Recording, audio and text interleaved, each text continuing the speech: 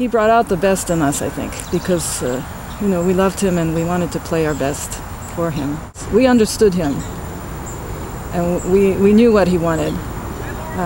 After many years, of course, but I mean, even right away, we knew what he wanted, and we did our best. But it was very inspiring to be around him because of his personality, and he made it fun too. He would tell us stories, and you used everything that you had, your imagination, all your past experience, your personal life, everything went into the music.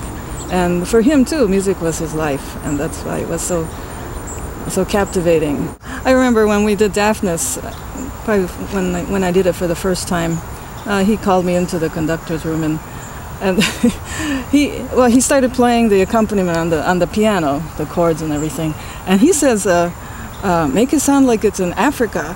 And that was sort of blew my mind, because I never thought of African. So here I am, a Japanese flutist, playing for a Russian conductor in America, pretending to be in Africa, playing a French piece. So it was well, you felt so special being around him, because he was so special, and especially when we went on tours, like we sort of rode on his coattails, because everybody knew him, also heads of state, royalty, famous artists, musicians, writers, anybody that was anybody, he was friends with. And everywhere we went, we were received so warmly because of him, and it was just so much fun to be a part of that. Shostakovich, Prokofiev, and Tchaikovsky that we did, I mean, it was just incomparable. We were able to create a sound that was so unique, I think, especially in Shostakovich. Just by his presence and his inspiration, he just got this incredible sound out of the orchestra. He knew you as a person, not just as a player or some number or something. He really cared about you as a person. He knew about your family, and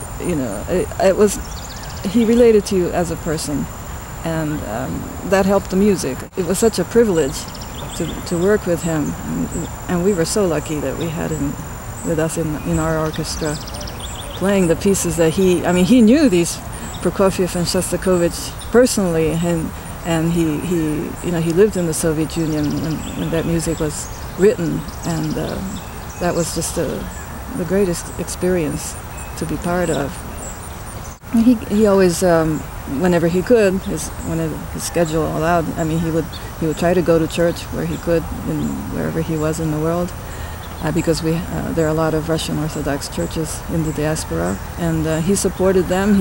He loved the monks in the monastery in upstate New York, where he had a property there of several hundred acres. He even had a chapel in his home, a small chapel with icons and everything, and so that was a big part of his life. He always crossed himself before he came on stage, and I know once we even read our morning prayers together, so, in the hotel.